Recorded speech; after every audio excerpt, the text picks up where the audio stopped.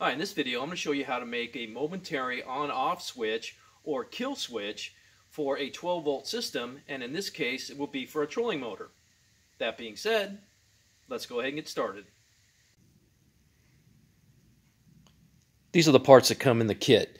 You have the cutoff switch, you have your electronic switch with your wireless remote, and then you also have your instructions and wiring diagram. Now on this, although it explains how to set up the remote switch, mine came already done, but it's not very explanatory in the information. So basically what it is you have your little sending unit here on the side, which is the same thing as you would have in a garage door opener, and you need to follow the instructions to pair it to your remote. It's pretty simple, but it doesn't explain where to find that switch. This is my test setup for this project.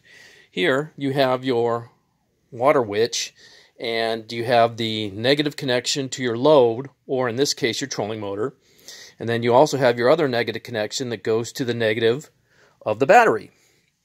Then over on this side, and they're marked plus and minus, you have your positive and negative input over here in positions 3 and 4 for the output of this switch, which is going to feed the Waterwich. Then in positions 1 and 2, you have your positive and negative input to the switch, which is fed here at the positive and negative of the battery. Then you also have over here your positive connection to your load or your trolling motor. And then of course you have your switch, and you'll be able to hear how loud this connection is when it opens up. So this is the on position, and this is your off. So I have it connected right now to a trolling motor, but I wanted to show you a close-up of the setup before I did it. Okay, so I'm going to test out this system right now. Everything is hooked up as I had shown you before, and to the right you'll see the trolling motor, and in the lower right portion of the screen you're going to see the prop. And what I will do is turn it off and on using this key fob. And there you go. And that's how it can work as a momentary switch. Instead of like the foot pedal kind of momentary switches, you can just use this to turn it off and on as you want. And then you also have the option of using it as the kill switch, where you're rolling, and if you fall off, just go ahead and hit the unlock and it'll turn itself off.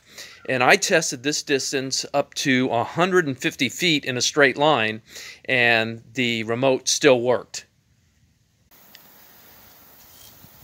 Okay, so right here I have my full load testing. I have my water tank, which is the yellow bucket, and I have the 30-pound motor guide trolling motor set in there.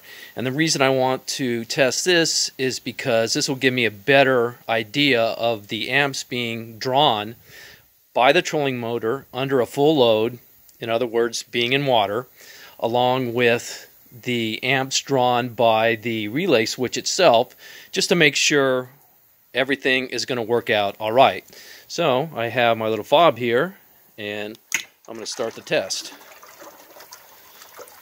So far so good. And so what I'm going to do then is hook up this, which will read the amps put out in DC current, and I will take readings of those and show you what the values are. Okay, so this is my first reading of the trolling motor, and right now it's pulling about 6 amps. So I'm going to go check the switch and see what that is pulling. And we go over here, and we're pulling about 0.6 amps. So that's pretty good. Now I'm going to increase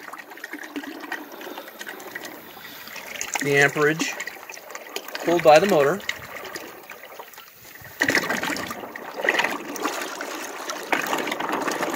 So it's reading about 14.5 amps. Let's go check the switch.